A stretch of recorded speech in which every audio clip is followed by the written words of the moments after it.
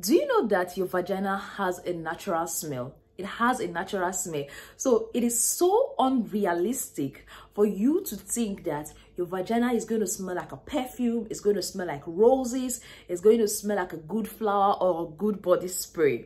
Because a lot of women are under pressure to make that vagina smell nice. So they get a lot of chemicals, a lot of medications just to make the vagina smell nice. Good day everyone, and welcome back to Nurses Lecture Room YouTube channel. My name is Mercy Mary, popularly known as the Nurse with the Difference, and I make learning easy and accessible for all my viewers. Today I'm going to be sharing with you different smells of the vagina, what it signifies, and when you are to see the doctor. Different smells of the vagina, what it signifies, and when you are to see the doctor, why that smell is also present. I'm going to be explaining it to you so you know. So it's not all smell from the vagina that is something you have to run and meet the doctor. Some are just there, they are natural. But if this particular smell comes out, it is something you have to run to your doctor to provide solution. But before we go into details into this class, if you are new on our YouTube channel, please click on the subscribe button, turn on the notification button so you don't miss out. For all our returning subscribers, this is Nurse Mercy Mary saying what? This is Nurse Mercy Mary saying thank you. Let's go there.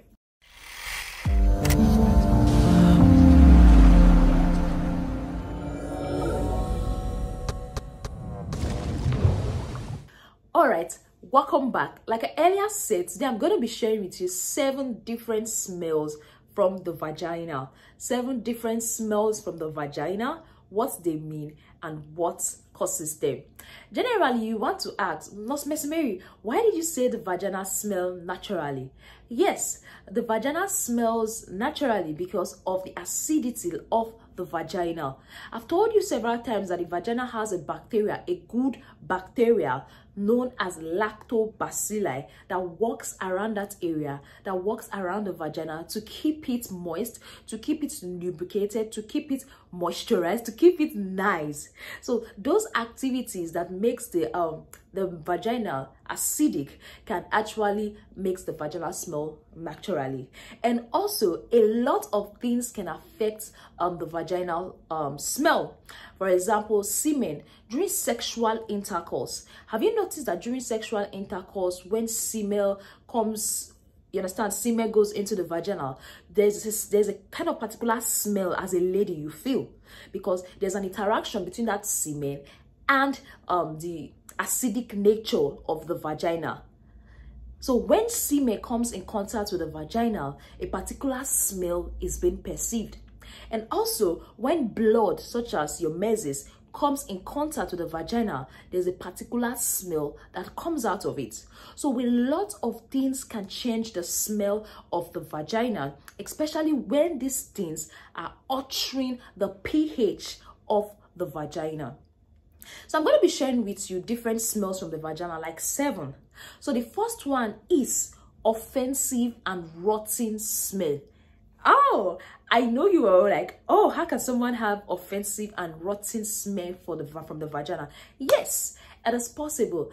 This offensive and rotten smell is usually caused by tampons. For those that use their tampons and forget it in their vagina, that can cause offensive and rotten smell. I know you will be asking, who does that? You think it doesn't exist? Yes, it does. If you are in the community health setting, you are a midwife, you are a gynecologist and obstetrician, you're going to come in contact with people like that. For example, a lady close to the end of her menses, close to the end of her menstrual cycle, puts the pads, put the tampons inside and forgets because it's no longer getting filled, it's at the end of the menses. So this lady feels like forgetfully, just forget about it, and he like, I'm done with my menses, not knowing that she placed the last tampons in the vagina. That can create an offensive smell. And also when a lady has sex with the tampons on, when a lady has sex with the tampon on. So when a lady has sex with the tampon on, it kind of move these tampons to another position that's around that cervix area. It's not going away. The tampons does not get missing. So it kind of move it maybe to the back behind the cervix or something, and that can cause rotten smell. That can cause an offensive smell. So when you notice this rotten and offensive smell, ask yourself, did I remove my last tampon? Yeah, did I remove my last tampon or menstrual cup or something like that? Then if not, try as much as possible to remove it. But if it's something you know you can't remove at that particular moment, don't feel embarrassed. Visit your doctor, visit your GP, and get that done as soon as possible. All right, then that takes us to the second smell from the vagina. I know a lot of ladies are familiar with this smell, which is the fishy smell. The fishy smell from the vagina. Let's explain the fishy smell greatly. The fishy smell is caused by two things.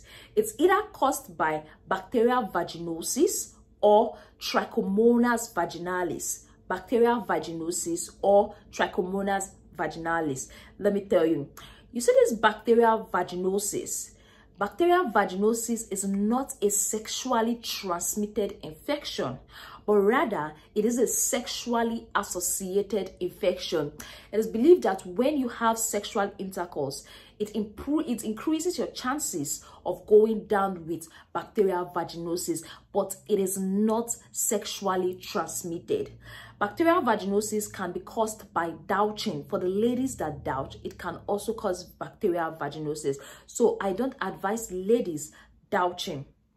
This bacterial vaginosis occurs when there is an imbalance between the good bacteria and the bad bacteria in the vagina. Remember, I told you that there is good bacteria in the vagina. So when there's an imbalance between the good bacteria and the bad bacteria in the vagina, it results in what? Bacterial vaginosis. So bacterial vaginosis produces this white or cream discharge alongside with the fishy smell. It produces what? White or cream discharge alongside with the fishy smell. Then the other that causes fishy smell is Trichomonas vaginalis. Trichomonas vaginalis. This Trichomonas vaginalis is a sexually transmitted infection. That is, for you to have it, it has to involve a sexual partner. There should be a communication between two partners sexually for you to get Trichomonas vaginalis. This Trichomonas vaginalis comes alongside with other symptoms such as burning, itching, or throbbing sensation around the vaginal area with some discharge. So if this comes alongside with this, we're going to be suspecting, the doctor is going to be suspecting Trichomonas vaginalis. And also, for them to get a definite diagnosis, they might do some gonorrhea tests to check, okay, is it gonorrhea or is Trichomonas vaginalis? They just have to do some tests to complete their investigation. So if an individual is having a fishy smell, what should come to your mind is bacterial vaginosis and Trichomonas vaginalis. Trichomonas vaginalis comes with a burning, itching sensation, unlike bacterial vaginosis, which does not come with a burning, itching sensation. I hope that is clear. That's for those that have experience or have the fishy smell. So if you have that, it's advisable you see the doctor, get some antibiotics, get some antibiotics for the bacterial vaginosis, get some medications that will help to treat it. It is treatable. It's not something that is not treatable. Then the third smell I have to share with you is yeasty smell. You know how yeast smell? Yes, yeasty smell from the vagina is simply a sign of thrush infection. Yeasty smell from the vagina is simply a sign of what? A sign of thrush infection. So generally, there are yeast around the vagina, but when there's an overgrowth of this yeast in the vagina, it can cause that yeasty smell, and that is when they start giving you some anti-yeast medication to prevent that yeast. And yeast infection usually come with cottage cheese discharge.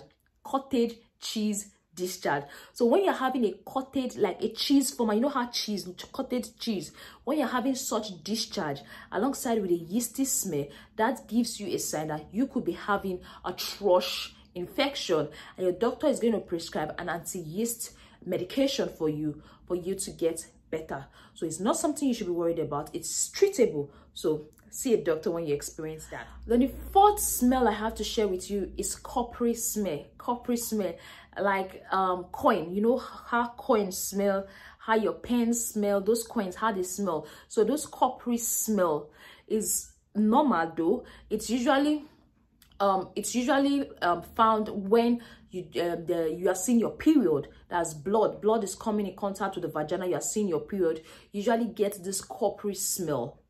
It alters. You know, blood contains iron.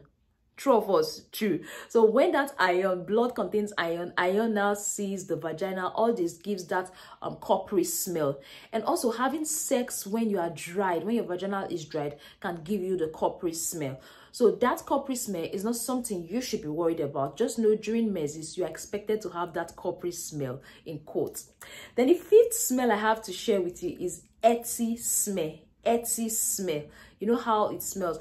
For example, you are sweating. For those that sweat a lot, that smell around the groin, you know, ladies, now around the groin, around that area, you sweat a lot.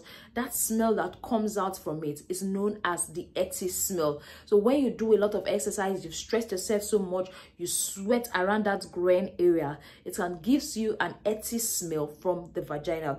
So that earthy smell is not something you should be worried about. It usually goes off when you take your bath. So when you take your bath, you freshen up, you feel refreshed. That's why some of you, when you notice that you are stressed out from work, you just exercise, when you pull off, you say, oh God, this smells bad. You know what it is, because that sweat is bad. So that actually mixes with the vaginal fluid and all that, gives you that earthy smell. So when you take your bath, it's all gone, and it's not something you should worry about or you keep talking about. Then the sixth smell I have to share with you is acidic or tangy smell. Acidic or tangy smell. This is normal. Yeah, it's not something you should be worried about, because like I earlier told you, the vagina is acidic. The vaginal pH is acidic. So when you get that acidic or tangy smell, it is normal. It's actually the result of the good bacteria in the vagina, the lactobacilli, doing its works. The lactobacilli is busy doing its work. So you have that acidic or tangy smell. Then the last smell I have to share with you is chemical or bleaching smell. You know how chemical smell, you know how bleach smell. So when you are having chemical or bleaching smell, it can be as a result of urine coming in contact with the vagina. For example, you have urine droppings in your panties and it comes in contact with your vagina. Those urine droppings generally is what causes that chemical or bleaching smell around the vagina. So it is advisable generally to always be observant of your body. Ensure that when your bladder is full, you go to the toilet, you pass urine, so that you don't have incontinence and urine starts dropping on your panties. That can give you that chemical or bleachy smell. So I hope I've been able to explain the various types of smell. We have the offensive, we have the fishy, we have the earthy, we have the coppery, we have the acidic, we have the chemical smell. All these smells signifies different things. Some you should be worried about, and the others you should not be worried about. Remember, I told you as a lady, to help you do good, it is better for you to put on a cotton pant rather than a synthetic pant, because a cotton pant will help increase the airflow to the vagina, but a synthetic pant cannot do that. So that is why it is advisable for ladies to put on a cotton pant rather than a synthetic pants. So this is what I have to share with you today in regards to the various smell of the vagina.